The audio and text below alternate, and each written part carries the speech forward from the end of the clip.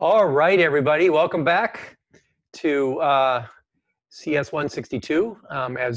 Those of you that are local have noticed today, it's like we're on Mars or something because the sun is red and the smoke is in the sky. It's pretty strange, but let's see if we can get a good lecture out of here anyway. So today we're going to continue our very short little discussion of talking about some abstractions at user level, both to help you get going in the class and to kind of see what it is that we're going to be doing in the kernel when we are trying to support these abstractions. So today we're going to talk about the file abstraction, which is really also the I/O abstraction, which is an interesting thing about Unix. And we're going to finish discussing process management, which we didn't quite get finished with last time. But we'll talk about both the high and the low-level file I/O APIs, and we'll talk a bit about why we have the different ones, and then we'll look at some interesting gotchas that sort of come about when you mix processes and file descriptors and I/O. And yes, to the comment in the chat, we are definitely in the upside down today. So if you remember from last time, among other things, we talked about threads and processes, and we introduced just briefly this notion of synchronization. Now, I'm going to talk a lot about that in a couple of lectures, but just remember some ideas here. One was there was mutual exclusion, which is ensuring that only one thread does a particular thing at a particular time. One thread excludes the others. And that piece of code that's being excluded from is called a critical section. It's typically something that's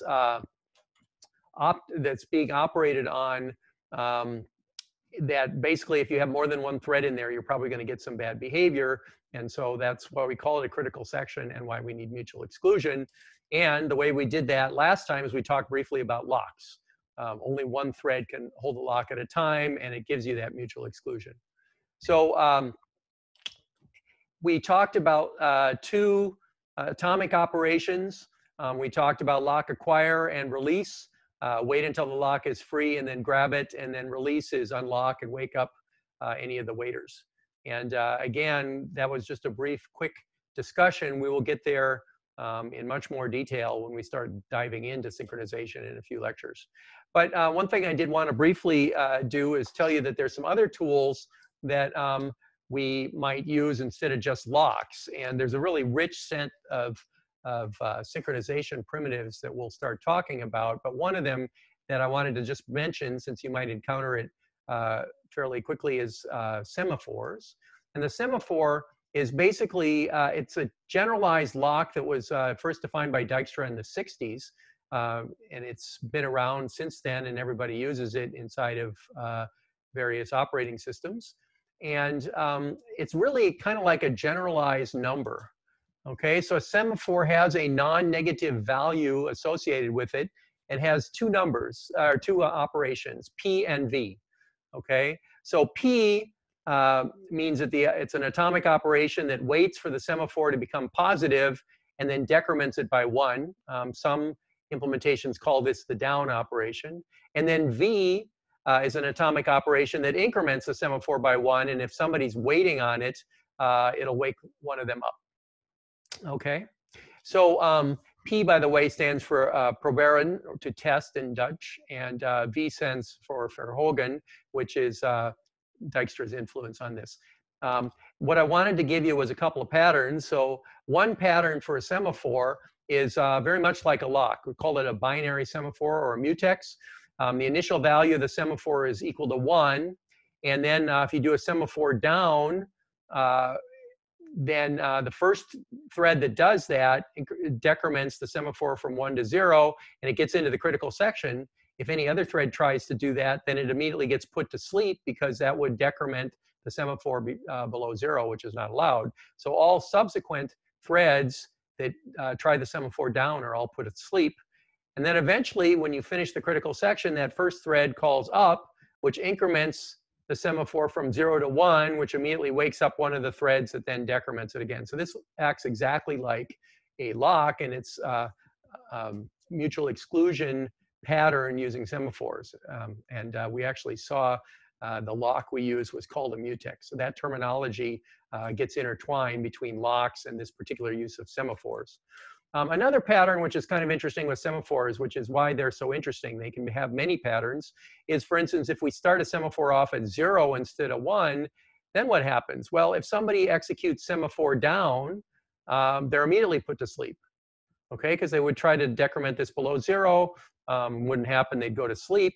I'm going to call that thread join for a moment, because if another thread then executes semaphore up, you immediately wake up the one that did down. And so this is like this thread finish join pattern we talked about. And this is yet another use of semaphores. So in a couple of lectures, we're going to go through a number of different synchronization patterns. And you can see that just by setting the initial value of the semaphore to different values, you get some pretty interesting patterns. Okay, so notice, by the way, the question in the chat here, let me clarify just so we know. The initial value of the semaphore is 0, so that means that semaphore down doesn't actually decrement. It can't, because you can never go below 0. So what happens instead is the thread that executes this block of code goes to sleep right away without decrementing. The block that executes thread finish increments it to 1, which then immediately wakes this guy up, and then he decrements it back down to 0 again. Okay. All right. Now, these are actually, it's from the Dutch if you actually look at Dijkstra. But anyway, all of those languages are related in one way or another.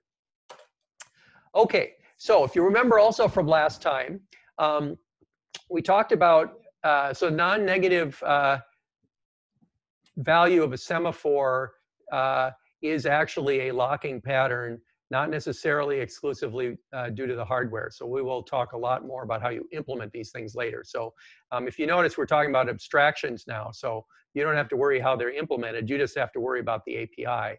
We'll get to implementing them all in due time. All right? So try to get the pattern and the API, not how it's done. So the other thing we talked about, of course, was processes, and in some detail. And we noticed that there's multiple versions of processes, one which only has a single thread, another which has multiple ones. The key idea is that a process has a protected address space and state, such as open file descriptors, which we'll talk about today, and then one or more threads. And for every thread, each thread has a stack and a thread control block for saving its registers. Okay. And pretty much anything that runs outside of the kernel these days runs in a process of some sort. And the other thing we talked about last time is we talked about how to create processes.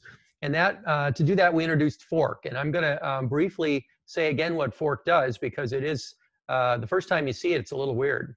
But basically what fork does is it takes an existing process and it absolutely duplicates it. So there's a new process that is duplicate, and that new process has an exact copy of all of the data in the address space, plus copies of things like file descriptors, and we'll go into that in more depth.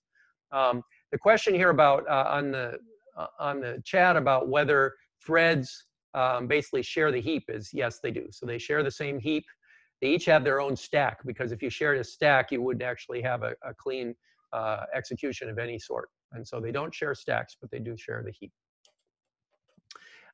So now, so this thing about duplicating is a little weird, okay? So the return value from fork is, it's a system call, so what you get back is a value. And if that value is greater than 1, then you happen to know you're running in the parent, and the parent process, that value that came back is the process ID of the child. On the other hand, if you get a 0 back, then you know you're the child, okay? And then you have to call get PID to find out what your process ID is, okay? And if you get less than 0, then everything failed and you didn't actually create a child process, okay? And so just to repeat this, and we're going to see it again later in the lecture, the state of the original process gets duplicated in both the parent and the child, completely duplicated. Okay, the address space, the file descriptors, etc. So if you looked, for instance, we looked at this brief bit of code here. So here we execute fork. Before we execute fork, there's this one parent process. after we execute fork, then we now have two processes. And I'm going to say this again because it's just weird, right? So those two processes are running at exactly the same spot and have exactly the same state until they return from fork. One of them returns a non-zero number, the other one returns a 0, and that's the point at which they diverge and are no longer exactly equal, okay? So the process that calls fork is always the parent, but it doesn't know that it's the parent. So the way it knows is it gets back a non-zero number, okay? And it's parent process, parent, yes, this should say process, but it's also, there's also a thread running there too. But yes, that would be parent process, child process. In fact, here, let's just fix that.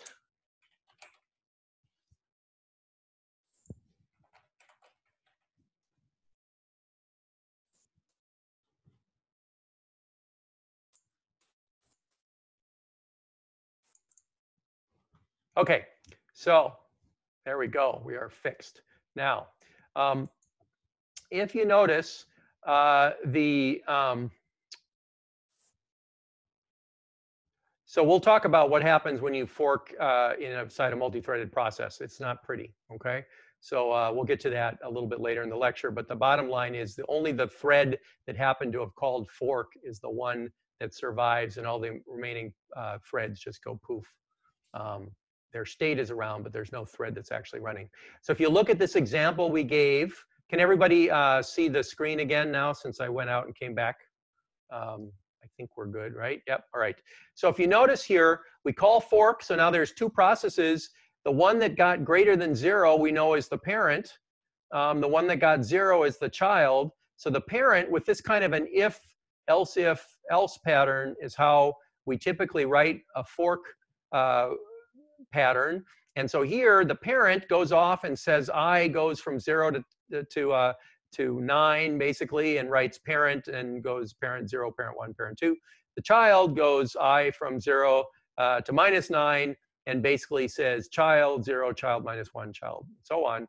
And the thing we talked about last time is this does not get screwed up because, does anybody remember why what happens is the parent goes up and the child goes down and they don't prevent each other from doing their task?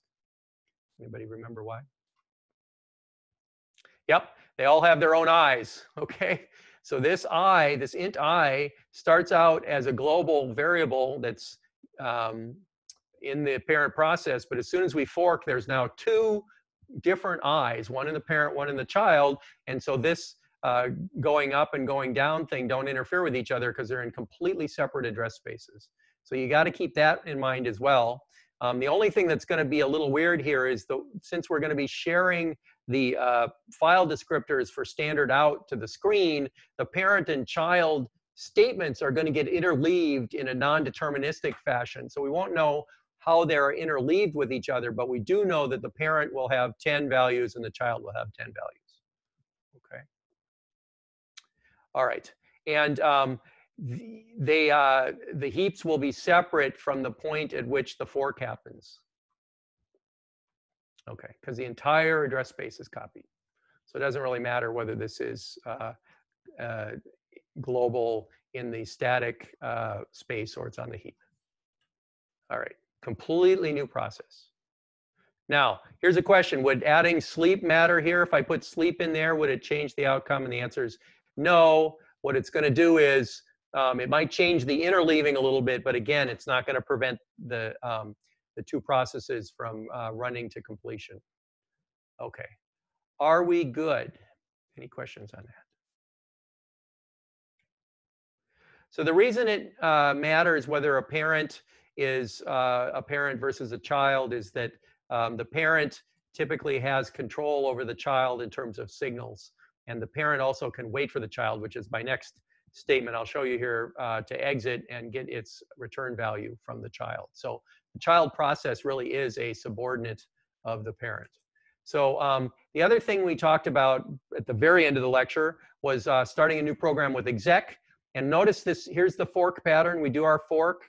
We say if we're the parent, we're going to wait, and I'll talk about this wait for a moment. We're going to wait for the child. But when we go to the child process, what it does immediately is it does an exec. There's many flavors of exec, so you should do a man on exec to find out. This particular one takes a path and some arguments, and it's now going to take the completely copied address space from the parent, and then it's going to throw out all the copy and start a new program in that address space. Okay. All right. So anyway, so this seems a little strange. This pattern where we fork a new child, which is a copy of the address space, and then we throw out the address space, does seem like it's a waste. But in fact, to get the fork semantics, as I briefly mentioned last time, we're actually going to pull tricks with copying the page tables, not copying the data. And so this is not as wasteful as it seems. Okay, so just to look at this idea of starting a new process, here's a typical shell pattern. Let's just look at this in a different way. Again, notice we fork if we're the parent, if we're PID equals 0, we're the child, so we'll exec the new program. Otherwise, we wait. And if you notice, what happens is the result of the fork, the child up here says, oh, I'm the child, I'm going to exec, and the parent goes to wait. And now the parent is waiting for the child to exit, and the child goes off and starts the new program. Okay, so this is a typical pattern in a shell. Now, I haven't quite showed you how to wait yet. That's my very next slide. But you get the idea that in a shell, when you type a command, it actually forks a separate process for the child. It runs the program, and then later when that program exits, which means the child exits, then the parent will come out of wait, and it goes on to give you the next prompt. Okay, now if those of you who have been typing commands in your version of PINTOS, you're typing them at the command prompt. That's the shell. So that's the process that lets you type commands and have them run. And that's homework number 2. You're going to actually get to design a shell. Okay. All right. Command line. So bash, tcsh, sh, all of those things are shells. Now, so let's look at a couple of other things. So wait, for instance, is waiting for a child process to finish. And so here's a very simple example. I just showed you the wait, okay? And so there are many versions of wait. You should also do a man on that one. This particularly simple one takes a pointer to an integer, as you see here. And that pointer to that integer will get filled with a return code. And this particular version of wait doesn't care which child process it waits for. It just says wait for the next one. Okay, and in this instance of this program, there is only one. And it'll wait till it finishes. And then when it finishes, we'll actually get back the PID, in that case of the child, which there's only one, and that just finished, and its status. Well, what does its status come from? Well, the exit code here. So as you all remember, 42 is the meaning of life. So in this case, we exit with 42. And what will happen is that's the child finishing. That'll wake the parent up who's been trying to do a join type operation by waiting. That 42 will get filled into the status variable. We'll get back the PID of that child, and now we'll get to move forward. Okay, and of course that PID is going to be the same as the PID from CPID, because we only created one child in this instance. Okay. Now, the last 2 things I want to show you here, they're related to each other, is how to use the signaling facilities. So this was about how to interact with child processes. And if you have many child processes, then you can actually wait for specific ones, etc.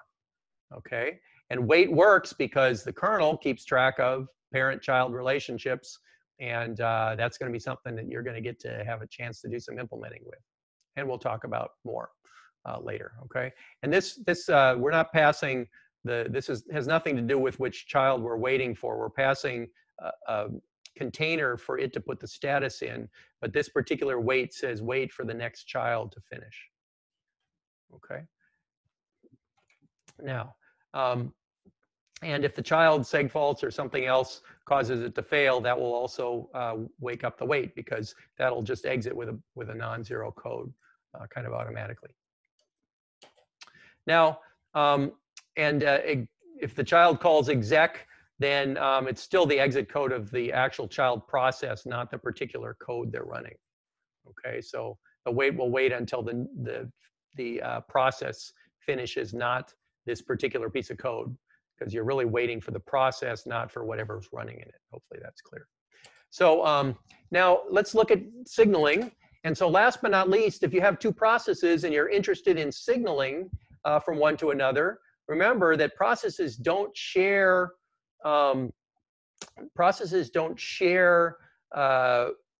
memory unless we do some work, which we haven't told you how to do yet. And so they have to have some way of communicating. And one way is the signaling facility, which is kind of like a user level interrupt handler. And the way we do that is we have to declare a special structure called a SIG action. And inside that SIG action, we can set some flags and some masks for what's enabled, and you can look that up. But here's a simple thing to do here, that the SIG action structure, the handler, we're going to set to this signal callback handler. Okay, and that's this function we've declared here. And then we use SIG action to set that whenever we see a SIG int signal, use this SIG action handler. Okay, and notice that this code is not particularly great, because it goes into an infinite loop, right? While one, do nothing. So this particular code, on the face of it, looks like it goes into an infinite loop forever, except if you send it a SIG int, which, by the way, is what you've got. It's what you got when you do a Control C. Then that Control C will cause that signal to go to the callback handler, call the callback handler to be called, and we'll say caught signal, and then we exit at that point. Okay, all right. And there's a question here about whether we need to do struct SIG action saw or SIG action saw. It depends on whether it's type deft or not. So you should take a look in the actual header file. Okay. Now, good question. Great question. Is there a default? I'm thinking SIG action isn't necessarily type deft, but it could be in the version of headers that one has, because they change. But this struct SIG actions SA would work. Now, the question that was in the chat, which is a good one, is what happens if you didn't redirect it? So there's a whole bunch of default actions. So the default action for SIGINT is actually what happens when you hit Control C, is it kills the process. So the default SIGINT action actually kills the process. What you can do here is, if you don't want Control C to kill it, but rather to do something else, then you can make your own signal handler. Okay. And so there's plenty of default actions. Now, there are some handlers that, in fact, don't have any default actions or don't have anything you can set. Okay, and so, for instance, SIG kill is a good example. If you do kill -9 and you send that to a signal, or to a process, there's no way for it to catch that signal, and it will immediately die. But simple things like Control C have either default actions or things that you can do on your own. Okay, and so there's a whole bunch of POSIX signals, and SIGINT is Control C, SIGTERM is the kill shell command, SIGSTP is Control Z, etc. And so the things like kill and stop are ones that you can't actually change with SIG action. All right, so we'll get to what POSIX stands for in just a little bit, but it's the standard for the system calls we're going to be talking about. Okay. And it is the portable operating system interface for Unix, where the X comes from. All right. So just to remind you of where we're at, we've been talking about the levels of the operating system. And the last lecture and this one, we're kind of floating up here at user mode. But you got to remember that there's a bunch of things down here in the kernel that are providing functionality for us. And we need to talk about how we get from up here to here. This interface is a system call interface, and we briefly talked about it last time. You're going to get to learn a lot more about it as you design a system call of your own. But basically, the things that you're used to at the user level all kind of float in the standard libraries, and they're pretty much above the system call interface. So we showed you this last time. This was kind of the narrow waist, or the of the system call interface. Okay, it's kind of like an hourglass or whatever. User code above, system code running below, and then there's the hardware. And this system call interface is basically a set of standardized functions that you can call that go across users' kernel interfaces. And we're mostly, again, focusing at the OS library and above what you do with that, okay? And I pointed out, I think last time as well, that there's this libc, which is the standard thing that gets linked when you use GCC and you link a program. And that libc has a whole bunch of standardized functions that you typically call. And when you think of C, they're often the functions that libc's got. And those functions end up calling the system calls, which call the OS, which is why many of you have not quite seen system calls yet, but you will. Okay, so Administrivia, we are now in full game mode in this class. Project 0 was due today. Remember, this is to be done on your own. This is just getting you used to everything about the projects and compiling them and so on. I also mentioned briefly that we upped the slip days a little bit because of the weirdness of the pandemic and maybe because of the weirdness of living on Mars these days today, which was weird. But I'm recommending that you guys bank these for later rather than using them right away. So group assignment should be mostly done. Plan on attending your permanent discussion session this Friday, assuming that we've assigned them yet. Remember, these discussion sessions are mandatory, so we're going to start taking attendance as soon as people get used to them. And remember to turn your camera on so that your TA can get to know you, because they are going to be your advocate throughout the term, so it's important to get to know them. The question about when they're going to be out is soon. I'm not entirely sure the exact timing on that, but it'll definitely be before you need to attend. And attendance will be taken through the Zoom, so just make sure to log in. The other thing that we've chosen now is, so midterm 1 is going to be October 1st, as we said on the schedule. It's going to be 5 to 7, which is, and it's going to be 3 weeks from tomorrow, so it's coming up on us. And we understand this conflicts with CS170, but the 170 staff said basically that you can start the 170 exam after 7 p.m. and they'll give you some details about that rather than starting it at 6. All right, and our exam is going to be video proctored. There's going to be no curve. This will be a non-curved exam, so that will reduce a little of the pressure there. And it's video proctored, which will reduce a little additional pressure. And also, so you know, you're going to be using the computer to answer questions. So we'll put out more details as we get closer to the exam. We haven't put the bins out yet, but we'll get those for you semi-soon. Just so you know, this is going to be based on previous terms for the bins, okay? And there are no alternative exam times during our pandemic. So there's one exam. So that's, you should talk to, send mail to CS162 and make sure you talk about do the conflict forums. And the fact that the discussions are on Thursday, we'll take care of that. Okay. All right. The other thing is start planning on how your groups are going to be collaborating. Okay. So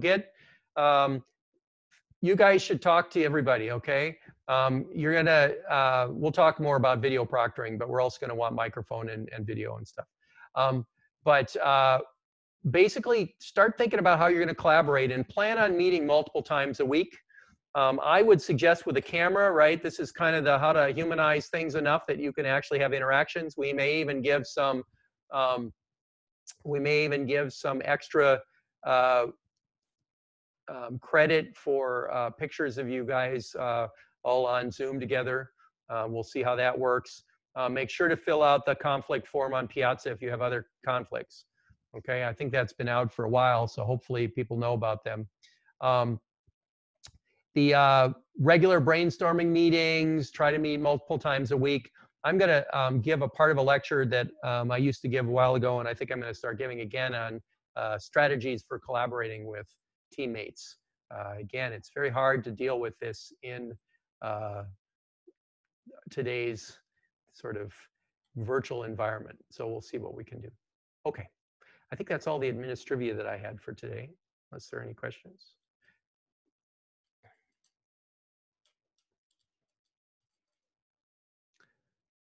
Okay. Homework 1, I don't know, I haven't looked at the schedule. It's on, everything is on the schedule. So whatever, so I think it's wherever it is, so definitely take a look. I don't think it's due quite so soon. All right. Now, let's move on. So there was a question earlier, what does pthreads stand, or what does POSIX stand for? So POSIX is the Portable Operating System Interface for Unix.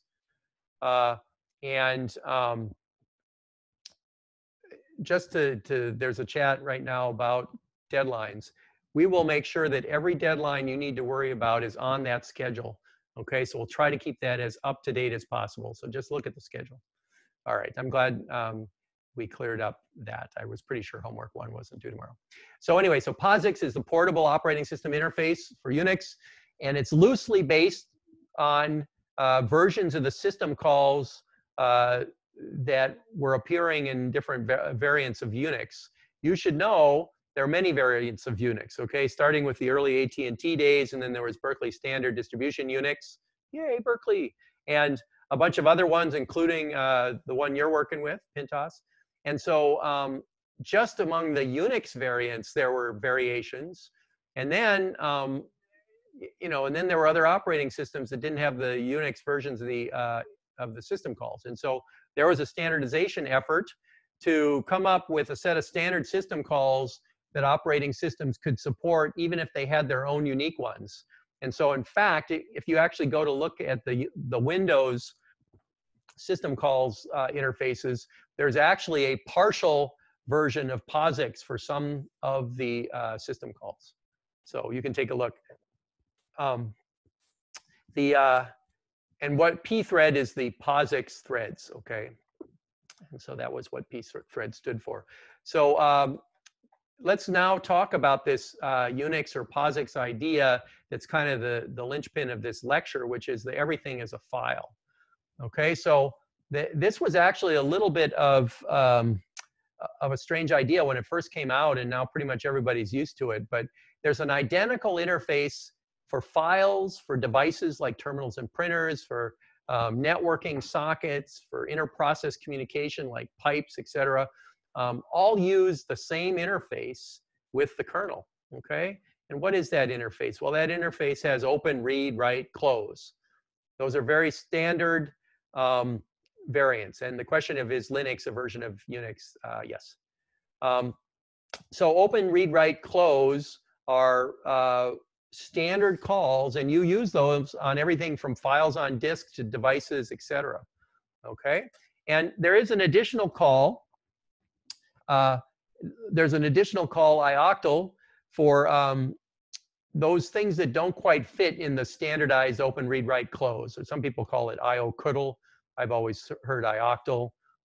It's really IO control, so I call it an ioctl. But there are a lot of ioctl calls that you can make once you've opened a device to configure it. So it might be things like, what's the resolution of a screen? What's the, you know, are you blocking or non-blocking, et cetera. Those are all typically ioctls. Okay, and so when you make a new device and you're developing your device driver interface with the kernel, you typically have an ioctl interface for those specialized things that don't quite fit into that. You know, they're square pegs in a round hole as far as open, read, write, and close. Now, sockets, the question about sockets and operations on that, we'll actually start talking a bit about sockets next time as well. So this idea that everything's a file was a bit radical when it was proposed. There's a kind of a seminal paper from Dennis Ritchie and Kim Thompson that described this idea back from 1974. And I actually usually teach this paper when I teach 262 because it's an interesting first paper for that class. But since I'm not teaching it this term, I'm teaching you guys instead. I figured I'd pop it up there as an optional reading. So if you go to the resources page, you can actually take a look at that paper and see how they talk about this idea and how they talk about things that still are well used ideas in Unix operating systems to this day, and that's from 1974. So it's pretty impressive how some of their very clean interfaces and ideas have lasted so long. It's kind of it's a little bit weird from a research paper standpoint. If you've done any reading of research papers, we'll read some more normal ones later in the term. This one doesn't really have a lot of evaluation, but it does describe some ideas. So give it a shot. So the file system abstraction, which is what goes across devices and files and sockets, et cetera, is pretty much the simple idea that it's a named collection of information in this file system. POSIX file data is a sequence of bytes. As you can imagine, the input from a keyboard is a sequence of bytes. The input from a disk is kind of a sequence of bytes. It's really blocks that then get put into the kernel and then eked out to the user as a sequence of bytes. For files themselves, there's actually metadata, which is information about that file, such as how big it is, what was the last modification time, who's the owner, what's the security info, what's the access control on it, et cetera. Does it have a set UID bit or a set GID bit on it? We'll talk a little bit more about that later, not today. And then, so a file is like a bag of bits, okay? A directory is, as you well know, a hierarchical structure for naming bags of bits, okay? And if you notice, as you're all very well aware, a folder is something that contains files and directories. And what you're going to learn as you get inside the kernel is a folder is really just a file that happens to map names to actual file contents, okay? And if you look, the hierarchical naming is really a path through a graph, okay? So you start at the root directory, which is a file that contains root names, like /home means that the root directory / has a home entry in it, which points to a different file, which has an FF entry in it, which points to a file that has CS162, et cetera. And opening a file is the path through all of these different directories. And you can imagine we're going to want to talk about caching and stuff to make that fast. But we don't need to worry about that later. And then there's a bunch of other interesting things about lengths and volumes and things that we can talk about as we get more in detail. But we're trying to keep things a little more at the user level for the moment. So, and then tying this all together, of course, every process, graph or tree, that's a good question. Depends on what you're talking about. The directory infrastructure you see described in the original Unix is, strictly speaking, a tree.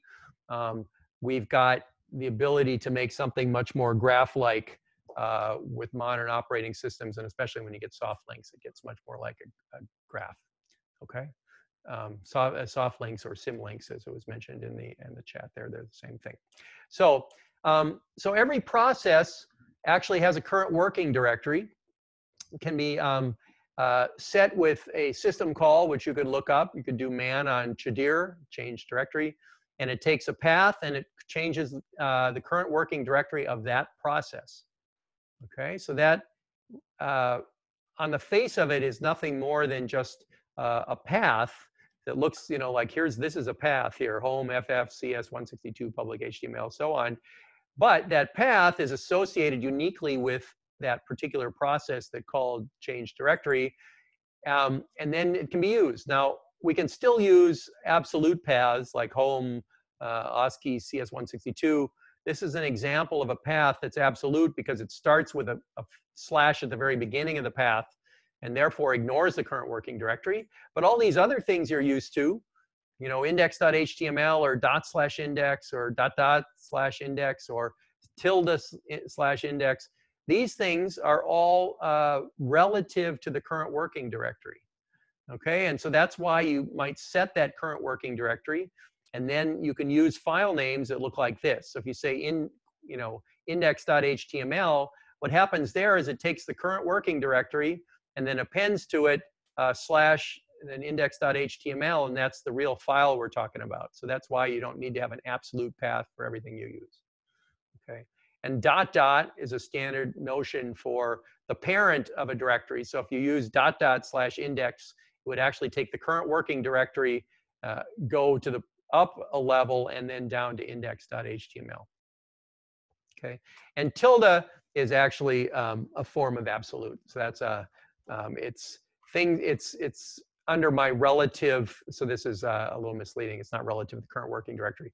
It's under my notion of relative here because everything is relative to whatever your home directory has to be. So that's a good catch. I'll fix that. Okay. So tilde slash index, it says my working directory slash index. Tilde CS162 means the working directory of the CS162 account. All right, so those are two different usages of tilde. Okay, so the focus of today's lecture, so did everybody catch that? So this tilde slash and tilde name slash, those are two different usages for different users, okay? Either the U user, whoever you are, or the CS162 user. Okay. Now, so we're going to be working our way through a lot of different things through here, okay? It's, by the way, the tilde is actually a function of your shell. It's not necessarily a function of the operating system. So if you think it's too much of a hack, then you could use a different shell that doesn't have it, for instance. So today we're going to kind of work our way through parts of this upper level here. Okay, so for instance, we'll talk about the high-level I/O with streams, and then we'll get into file descriptors and the system calls, and we'll go a little bit below the system call interface.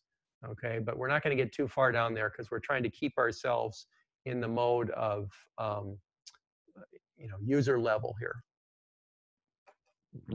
Okay. So quickly, high-level file I/O or streams. So a stream is really an unformatted sequence of bytes. Could be text or binary data. Unix is notorious for being agnostic as to what the format of files are. That was actually also a really big innovation at the time that Unix paper came out. And you can take a look. But if you notice, that means that an unformatted sequence of bytes with a pointer, that's a stream. And so here are some operations. Oftentimes you want to include standard io.h, stdio.h. But for instance, fopen is an example of a high-level streaming interface. Most of them have an F in front of them, not all of them. Okay, excuse me. And fclose, and notice that fopen, which opens a stream, returns a pointer to a file structure. Okay, and over here we have a mode, and that mode is actually a string which tells you about how you want to open that file. So you can do things like open it for reading or writing or appending or etc. Okay, and some of these options allow you to truncate a file to 0 and so on. Okay, so there's nothing in it if you open it, etc. So an open stream, if we succeeded because the file existed and we have permission, then what comes back here is this file star. So fopen returns a pointer to a file data structure. And that file data structure is what we're going to use from that point on to read and write and interact with that data. Okay? If we had an error, we would actually get back a null or a 0 from this. So we'd get back a no file star. And so ideally, you would actually check to see whether what came back from fopen is null or not. And that would indicate an error, and then you'd have to go take a look at an error structure to find out why. So standard io.h is the file you want to include. Okay, here include standard io.h. Has all of the things that you're going to need to be interacting with I/O. So if you try to use some of the things I'm talking about in lecture and it tells you it doesn't know some of the constants I'm using, it's probably because you've forgotten to include that .h file. And you're going to want to get used to figuring out what .h files you need to include, because that's going to be an important part of figuring out how to get your compiles to work. Okay, so let's try to keep the chatter down a little bit so that we're not distracting people in the lecture here so they can ask questions. There are some special streams, okay, stdin, std out, and std error, which are defined for you. Okay, so standard in is a normal source of input like the keyboard. Standard out is the normal source of output like the screen. And standard error is the place where errors go. And usually standard out and standard error both go to the same place, which is to your screen. Okay, but these are all defined without you opening them. So when your process first starts up, you have a standard in, standard out, standard error. And by the way, well, you'll also have the low-level I/O versions of these as well. Okay. So standard in, standard out basically give you composition in Unix. Okay. The reason file is capitalized is because it's a structure, and they've chosen to capitalize a lot of the names of important structures. The other answer of why the file is capitalized is, I guess, because it is. Anyway, so the question about what happens if you open a file but don't close it and then exit the process, typically what happens is it flushes everything out for you and then closes in the kernel. So it's not possible for you to cause a major problem by opening something and then killing off the process without closing it. It gets cleaned up automatically.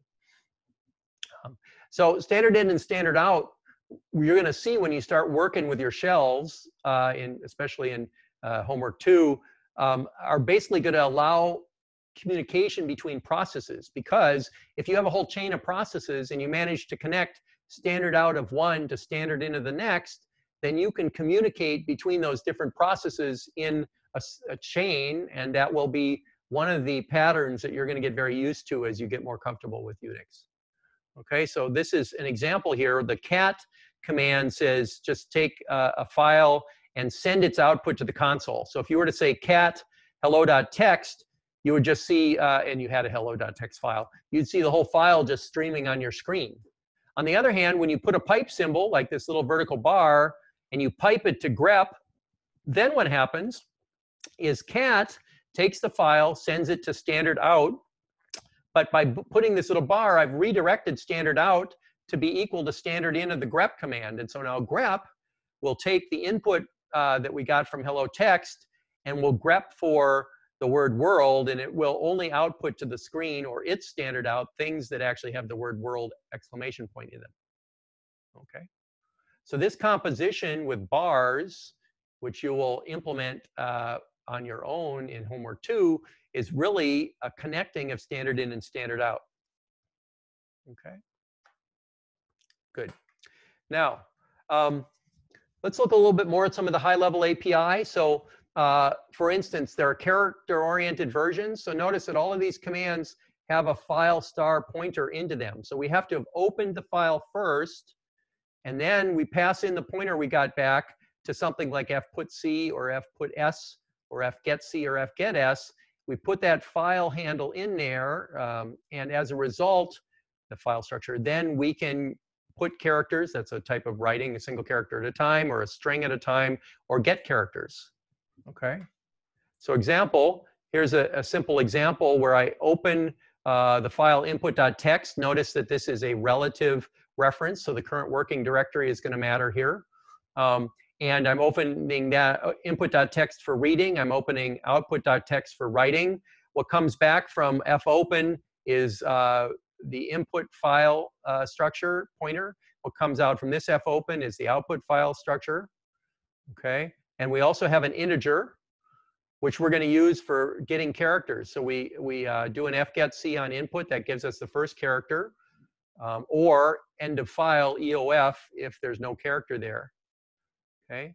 Now, can anybody tell me if we know that characters, let's talk about ASCII characters for a moment, are 8 bits, why did I use an int for C? Can anybody think of that?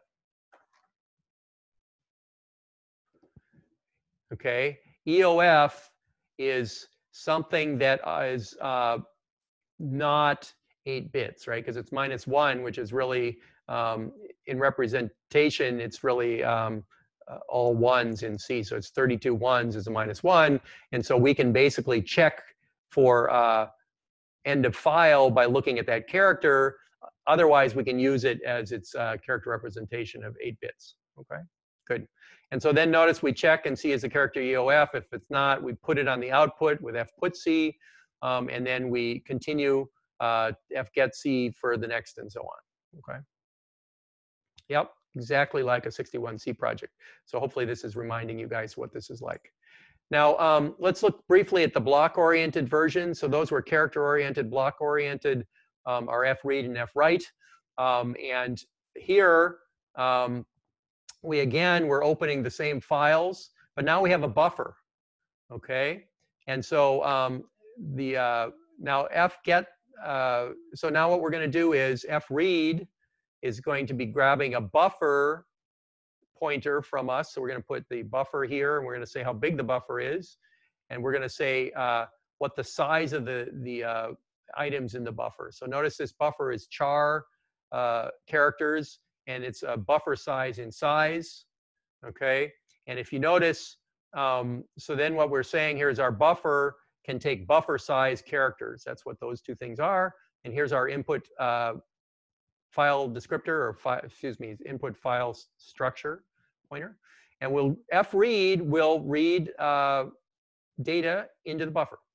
Now, how much, can anybody tell me how many characters that this fread command will read from the file?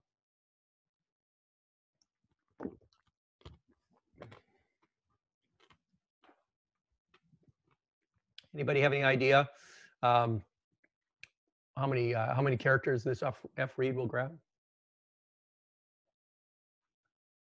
Okay, so everybody's looking at buffer size of 1024, and they're all saying 1024.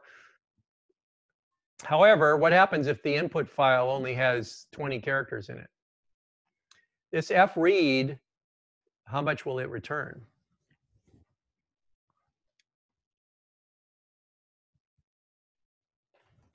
So it's going to return 20, right? Because we're going to get 20 characters. So this will read the whole file in that instance.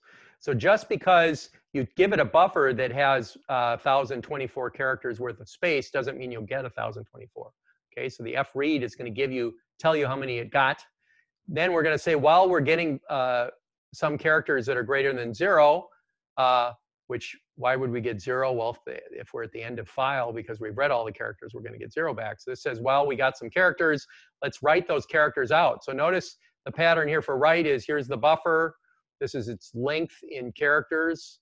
And we're going to that's our output file. And that will write the characters we just read. Then we'll read the next grouping, and we'll keep looping until we're done. And then we'll close. So this really just copies input.txt to output.txt. Okay. All right. Now, and moving, okay, so if there are only 20 characters in the file, of course, we'll read one grouping, we'll write it out, and then we'll get 0 this time, and we won't even go through the while loop a second time. Okay. Now you have to take a look at the, do a man page on the commands to see the exact organization. Okay. So we have a question here about why we get 20. So the reason we get 20 is if the file only had 20 in it. If the file had, 1025 characters, what would happen is we'd get 1024 in this first read. Length is definitely bigger than 0 in that case. We would write 1024 characters out. We'd grab the second read, would only get 1 character, even though it could get 1024. We'll go through the loop one more time. We'll write that 1 character out. The next read will get 0 characters. Then we'll close the 2 of them. Okay. All good? Now, system programmers, that's you guys. So the question also, will this block? Depends a lot on what you're reading from. If you're reading from a file, it's there won't be necessarily any blocking there. It'll just read till the end of the file. Okay. If you're reading from a standard in like a keyboard, Then end of file comes when special characters are typed, like Control D sometimes is end of file. Okay, and so no, it doesn't have to be 1024 either. And these could be something other than characters. They could be integers, in which case you would you'd say size of int, and this thing would pull things in quanta of 4 bytes at a time. Okay, characters depends on whether we're talking about Unicode or not as to how many bits. For now, since that's not an issue we want to deal with, we're going to say that characters, ASCII characters, are 8 bits for now. Okay. You guys will get to learn more about that later. Okay, so you as system programmers, that's what you are now, need to be paranoid, which means you want to always check for errors. So for instance, we ought to always write code like this. I mean, you guys ought to always write code like this. fopen input.text. If input is null, you got to deal with the fact that there was a failure. Okay, always check for null. Always check whatever the return code is. Make sure you check it. This case, the fact that there is an error is returned as a null, and then you have to do something else like call p error or whatever to find what error it is. This will actually say fail to open input file and then tell you what the error was. Every one of the commands has a way of giving you an error back if there's a possibility of an error. So be paranoid. Okay, check return values. It's very easy to be bad as a system programmer and not check your return values, and then you're going to get code that behaves very badly at the worst possible time. Okay, there's a Murphy's Law for bad code. Okay, and yes, so a language with result such as Rust, I'm assuming that you're talking about, which is totally an awesome language. Maybe we'll talk a little bit about that later in the term, would give you a better way to check, but we're talking about C here right now. Okay, and PERR knows the interface to interact with, which is the error-no interface. It knows how to look for where the error is. Okay. All right. I may be a little loose with error checking. Don't take what my looseness with error checking as anything more than trying to make sure the code examples on the screen don't get ridiculously long. Okay, so this is literally do as I say, not as I show you in class when it comes to error checking. All right. All right. So I do want to talk a little bit about positioning the pointer with your inside of a file. So there's fseek, which lets you basically set where that pointer is so the next read comes from it. So what I've been talking about transparently, without really saying a lot about it, is I said, well, maybe this fread reads the first 1024, and then when we do it again, we start at that 1024 point for the next read. Why is that? Well, because there's an internal pointer. Okay.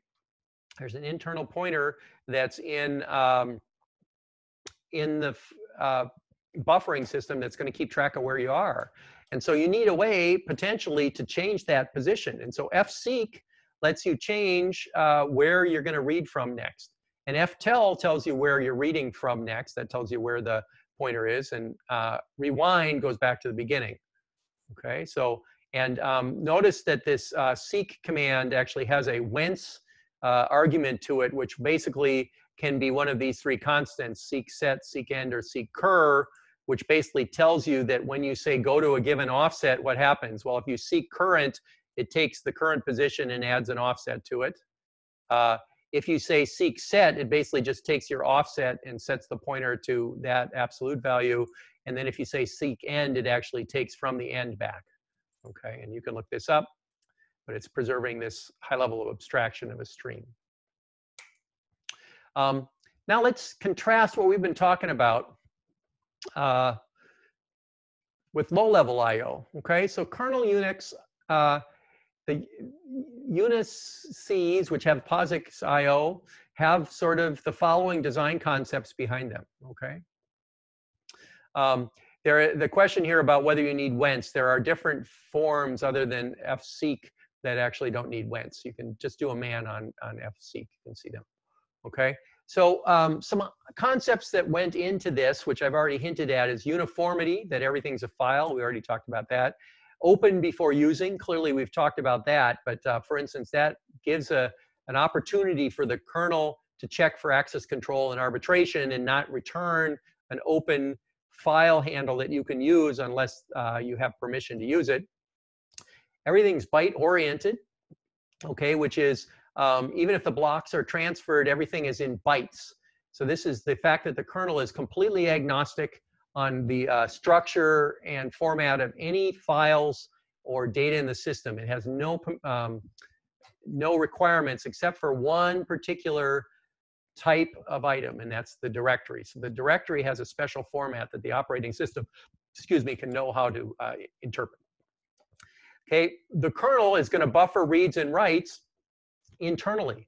Part of the reason for that is for caching and performance. We'll talk about that. But another reason for that has to do with the fact that things like disks are blocks oriented, so you can only pull in a block at a time. Whereas, again, this is a byte-oriented interface to the user. And so we need to have buffering inside reads and writes to give us both performance and the ability to match the block structure of the devices against the bytes of the user. Okay, and an explicit close. So let's look at this raw interface. So notice there's no F in front of open here, no F in front of create or close. There are some flags that sort of say what access modes you want and what permission bits.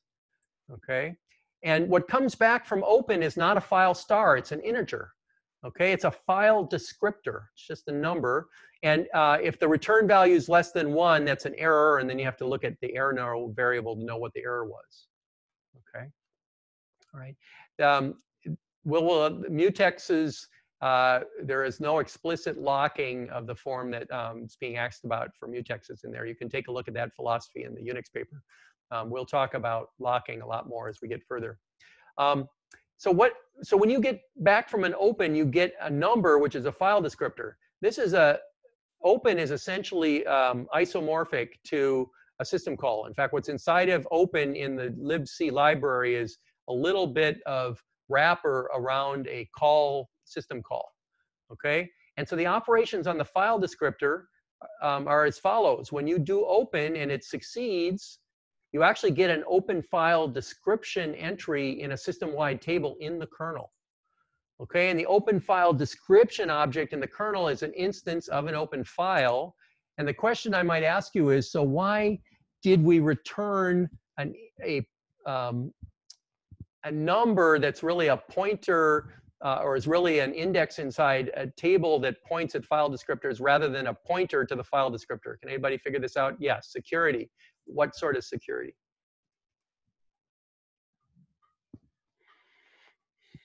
Anybody guess? Yeah, so there's lots of good answers in the chat there. So one, this description entry is in the kernel, so the user couldn't access it if they wanted. More interesting, there's a philosophy here, which is by returning only a number and only allowing you to access a number in the commands, it means that there's no way for you to access things you're not supposed to, because the kernel immediately checks your number against the internal table, and if it doesn't match up, it just doesn't let you go and do anything. There is a little bit of information leakage advantage to that as well, but this is mostly about the security of not being able to address file descriptions you're not supposed to. So if you look at if we look at the parallel to the ones we talked about before, there are standard in, standard out, and standard error, which are the system call descriptors equivalent, and their values are 0, 1, and 2. Okay, and they're in this UNI-std.h. Okay, and then there's a way to say, well, for a file star, give me the file number inside of it, and that's because if you did fopen, you actually are running a library call that internally calls open, and so every file star you've got actually has a file descriptor saved inside of a user level data structure, and you can go back the other way as well. So the low-level file API, we have things like read instead of fread. So read takes the file descriptor integer, a buffer, and the maximum size of that buffer in bytes in this case. It doesn't quite have the flexibility of read, and it'll tell you how many came back. Okay, and if you get 0 bytes, you get an end of file, and if you get -1 byte, you have an error. Writing is similar, and seeking is kind of the equivalent of fseek we talked about earlier. Okay. So here's a simple example where we do open. Here's the name of the file, We have the following flags for the fact that we want to be read-only, and various uh, um, permissions that we want to have on that file. Okay, and we open it, we get a file descriptor back. We read from it. Okay, we close it. Notice that read and close have to use that same file descriptor. Okay, and then write, we might open, or we might try to write something to that file descriptor. Okay, but if you notice, when we've closed the file descriptor, by the time we get around to writing it, it's already closed, so that could be an error, right? There's lots of errors that can come back. The file being bigger than max size is not going to come back as an open error. That's going to come back when we try to write on it, of course. Okay, so how many bytes does this program read? Well, we look at what came back from RD, and that tells us how much we read. So design patterns, again, just to tell you this is actually at the system call interface. Always open before you use. It's byte oriented, and you have to close it when you're done. Okay?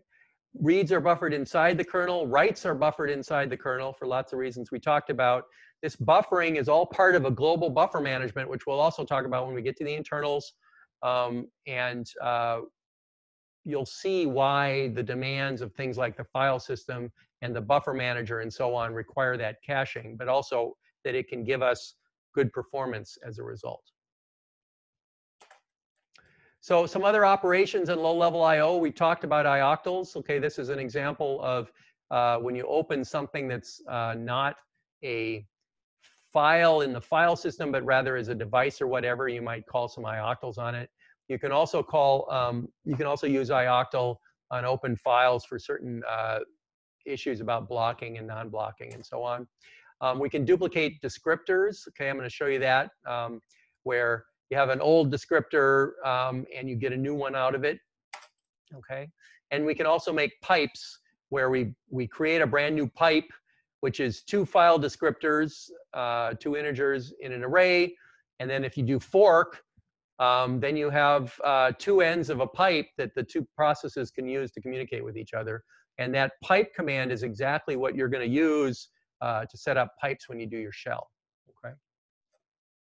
And there are ways to do file locking, but it's not a mutex per se. It's locking that's specific to the actual file systems. Okay. And ways of memory mapping files.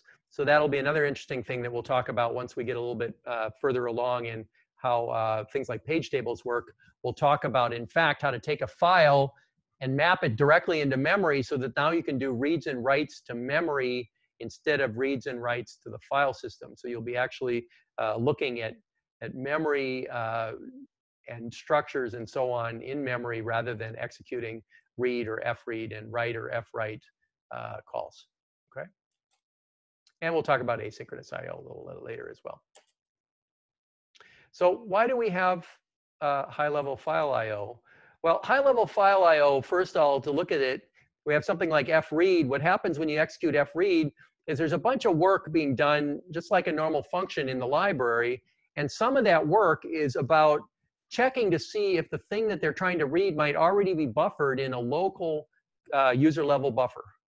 Okay, and if not, then it goes ahead and does this pattern we talked about last time or the time before on how to actually do a system call where you have to set up some special registers with a system call ID and the arguments, et cetera. And then you do a special trap that goes into the kernel and does the system call and comes out. Okay. All right. Low level is an example in which where the read really just does the system call. So read is essentially just a C-level wrapper for the system call. fread is something more sophisticated. Now, there was a question in the chat about what I mean by buffering. What I mean is you may do read, you may read 13 bytes at a time, but the underlying system is maybe optimized for 4K bytes at a time. What fread will do is it'll actually ask the kernel for 4K bytes and then put it into a local memory data structure. And then all the subsequent freads you do for a while, just look in that buffer and grab the next 13 bytes without having to go into the kernel. Much faster, okay? Because kernel crossings actually take some time, okay? And so streams, as I mentioned, are buffered in memory. And so one of the ways you can see this, for instance, is if you do printf, beginning of line. So printf actually goes to the buffered version of standard out. And you do a sleep and you say end of line, what happens is when that finally gets flushed to the console, possibly because of that control or that new line there, everything gets printed at once. It says beginning of a line and end of line as a single item. Whereas with the low level direct system call, you might do write to standard out file number. So the standard out beginning of line, you wait a little bit, and then you do the same thing with end of line. And what you'll see is the word beginning of line on your console, you'll wait 10 seconds, end of line. So there's no buffering in this path at the bottom, but there is buffering in the path up top. Okay. So yes, so now you're starting to say some interesting questions here. Okay. So the 18 and 16 have to do with the number of characters we're writing there, by the way. So the question you might ask is there buffering? The question that was asked, is there buffering in the kernel if there's buffering at user level? Yes. There's two different buffers going on, okay? The buffering in the kernel is completely transparent to you. There's no way for you, other than timing and failure of your system, to really know that buffering is going on in the kernel.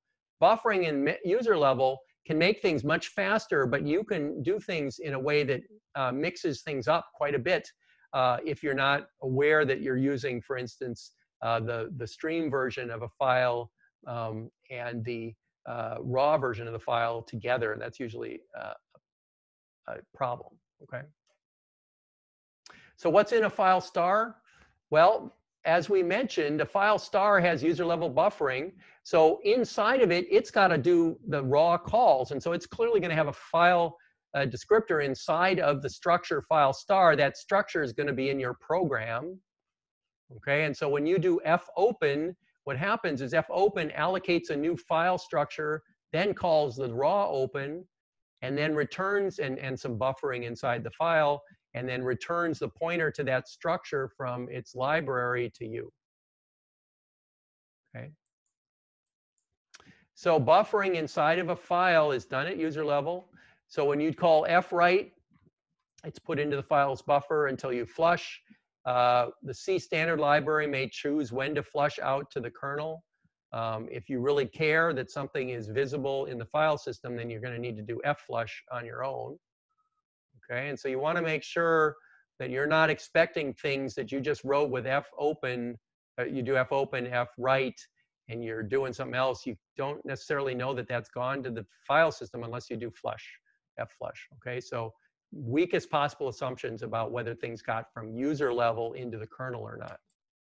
So here's an example where we do fopen of file.txt.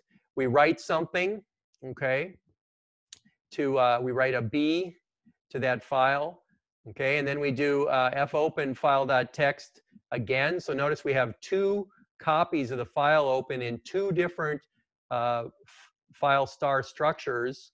And so if we go to read from the second one, we're not necessarily going to see the first one. Okay, so this fwrite here may or may not have gotten into the kernel depending on whether it got flushed or not. Okay, all right, because we've opened this file twice, two different bufferings in the kernel. We've written to one, and we haven't flushed in two different bufferings in the user level. We haven't flushed it out, so we don't really know what's going to happen. So if you're going to write code like this, be aware. So notice what I changed here is I wrote the data, then I did an flush. At that point, all the data that's buffered gets put into the kernel, and now this fopen and read will get the data. Okay, so just be aware that when buffering's going on and you start doing weird communications, you got to be careful. Okay, and if you close the first file, then yes, it'll get flushed out. Okay. So your code should behave correctly regardless of what's going on. So make minimum calls to flush. And with the low-level API, you don't have this problem. So if you only do open reads and writes, you're not going to have the problem of different users of the file not seeing the data because the kernel hides all of its buffering from the users. Okay, but you don't get the performance advantage of all the buffering in user level. And why do you want to buffer in user level? I just wanted to show you system calls are 25 times more expensive than a regular function call. So if you look here, the blue is time for regular user just function calls. The green is system calls for doing get PID in this case. And the red, again, is a version of get PID that doesn't have to do a system call. Okay? And so notice that it's much better not to make system calls if you can avoid them. Okay? So if you read or write a file byte by byte, the max throughput, for instance, might be 10 megabytes per second. Whereas if you do fgetc, which is a buffered single byte at a time, you could actually keep up with the speed of your SSD. Why is that? Well, fgetc is a buffered command. And so you're giving it a file star. And what happens is the first character you read goes into the kernel, brings a big block of data into user level. And then the subsequent fgetcs just quickly return you another character until you use up that buffer. And then you make another system call. This is exactly a form of caching. Okay, exactly. And that's part of the reason that you can run into trouble if you use it incorrectly. So system call operations, why buffer in user space now? So in addition to performance, we want to keep the kernel interface really clean. Okay, so the operating system doesn't know anything about formatting. Okay, for instance, there's no way to read until new line from the kernel because again, the kernel doesn't know what a new line is. That's a feature. Okay, so what the solution is you use the buffered calls like fgetS or getLine that take file stars. And what they do is they read a chunk of data out of the kernel, and then they just very quickly walk through until they find the next new line and give the whole line to you. Okay. So now let's talk a little bit about process state. Okay. If you notice here, we're kind of moving our way down to the bottom a little bit. But the kernel on successful call to open has a file descriptor returned to the user, and an open file descriptor is created in the kernel. Okay, and so for each process, the kernel maintains a mapping from file descriptor to open file descriptor description in the kernel, and then on all the future calls, the kernel looks up the file descriptor it gets to find the actual description structure. Okay, so here, if we notice we have two buffers, we open foo.text, and then we read, here we read from that file descriptor into buffer 1, 100 characters. Why does this work? Well, the kernel remembers, because you opened it, that FD, the number, is talking about the file foo.text. That's all cached. Okay, and therefore just calling read knows what file to work with, and furthermore, it also knows to pick up where it left off. So this read gives you 100 characters. This read gives you the next 100 characters. And why? Because that's stored in this file description in the kernel. Okay. So what's in the file description? Well, you could look it up, right? You guys have Pintos. You can check it out. The things that are important for today here are the inode structure, which is an internal file system thing we'll get to soon enough. Tells us about where all the blocks are on the disk for your file, and the offset tells you kind of where you are in the stream. Okay. So what's the abstract representation of a process? So if you guys bear with me a little bit, there's a couple other things I wanted to say before we're done. So remember, a process has got threads, registers, etc. It's got memory for the address space, and then in kernel space, we've got this file descriptor table, which maps numbers that are file descriptors to actual descriptions of files. So if we execute open foo.text and it gives us back descriptor 3, this is what happens. We have descriptor 3 in your process points to an open file descriptor table, description table in the kernel that says the file is foo.text and it's at position 0. Okay, and not shown is descriptor 0, 1, and 2. So I started at 3, and hopefully we'll get to 0, 1, and 2 here in just a second. But now suppose that after we open the file, we say read descriptor 3, which is this file, into the buffer the next 100 characters. Well, what happened was we read the next 100 characters into that buffer, and we're at position 100. And notice the kernel knows what position that file description's at. It's at position 100. Okay. Finally, if we close, what happens there is the file descriptor table is cleared and the file description is cleared, and voila, we've just finished that off.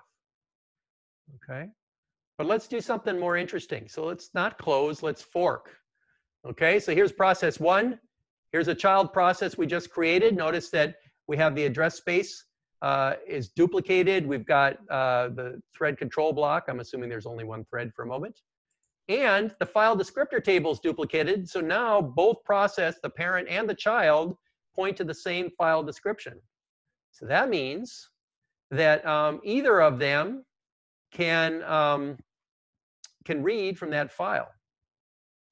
Okay, so if this process tries to read 100 bytes from file descriptor 3, then it's going to read 100 bytes and will now be at position 2.